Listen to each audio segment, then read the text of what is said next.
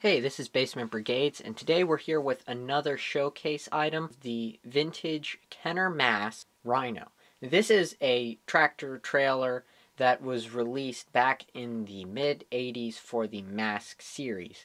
And the cool gimmick about the M.A.S.K series was the vehicle's ability to transform. They would turn into a sort of battle mode, which I'm going to display for you in a moment. Now, since this is a showcase of the individual item, some of the things that we're proud about with this particular acquisition is the chrome on this is very nice, and that's a common problem with this toy, is that the chrome will often be rubbed off.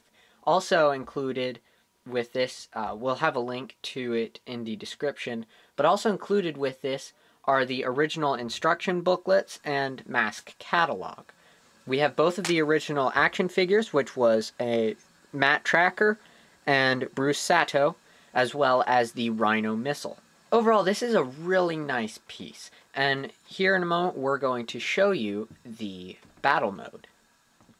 Alright, so here we can see the Rhino in its alternate form. It has the battering ram up front, smokestack cannons, the back control center, large missile, and its separate rover that comes out from the back. Now we're going to go back to the normal form and finish up the video. So here we are at the end. We've put everything back together, and one quick defect I wanted to note about this particular model, just this vehicle itself. This doesn't reflect the entire line of Rhinos, but this mirror up here has some problem where it's slightly bent, so it likes to pop out. But as can be seen here, it is possible for it to stay in. So that's all for this video. Thank you guys for watching. Don't forget to like, share, subscribe, and we'll see you guys in the next video. Take care.